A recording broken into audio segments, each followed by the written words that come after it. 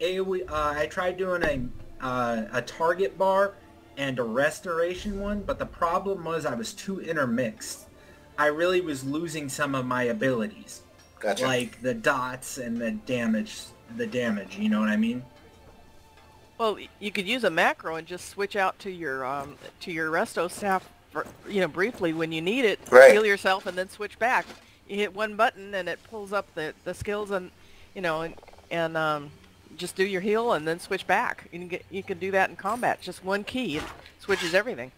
But for me, I don't plan on ever really doing a lot of healing, so I am more focused on getting my DPS down than I am the healing. Once I actually have my DPS down and I actually have a good setup down,